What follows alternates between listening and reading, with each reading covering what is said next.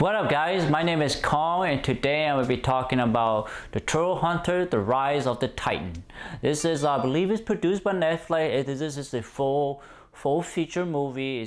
I would say this is the end of the Trollhunter series, you know. I think the first season, second season, third season, this is the final movie. This is the movie that this is the end, I would say. So let's talk about what I did like about this movie. What I like about it is you get to see the same characters that I like. I find them very unique. I find them very the characters are really well developed. If you watch the series or the show, then you understand what I'm talking about. The character hasn't changed. They have grown, but they haven't changed. They haven't grown. They're still the same, you know. Jim, this Timbo, all these characters that are in the movie, they're still the same. Not the same, but they've grown, and I like that. You get to see some new characters a little bit, not so much. You see one new characters in here is the dragon, but that's beside the point. And then I like the conflict, you know. The conflict is very obvious. They tell you about it, you know, the rise of the Titan to remake the worlds. I like that. And then with the team, the game, they have to figure out a way to defeat these Titan, the 3 Titan. And I like that because, like, okay, you know, we know what's going on. We're following the character we know and like. We want to see how they can resolve the issue, who's gonna live, who's gonna die. And there are some sad moments in this movie. There is some sad moment. I like that because this movie really shows that it's about humanity. It's about not humanity, but it's about us as an individual. You know, either you're an alien species or not, you still have that. That emotion, that living being, a sentient being, basically, you know. So I like that aspect here. There are some funny moments in this movie. There are some questionable moments in this movie, but it is fine. It's quirky, and that's okay. I like that. What else? I like the design of the Titan. I like the design of those 3 characters. You know, one is the fire, the other is ice, and then one is green, nature's. I like that a lot. It's just very, very tied to the myth, to the mythos of the Trollhunter, and I like that a lot. It's just give it a sense of a bigger scale and a bigger risk. They save the world, but this is more on a little bit more gigantic level, more on the bigger scale, so to speak, more mystical, more magical.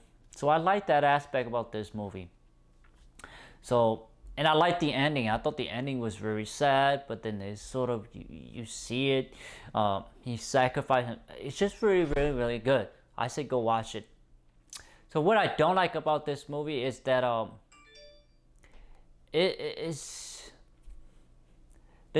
there's some part they're trying to throw a little bit of comedy relief in there, but the comedy relief is not at the appropriate time. It's just, I feel like they're just there for sort of comedic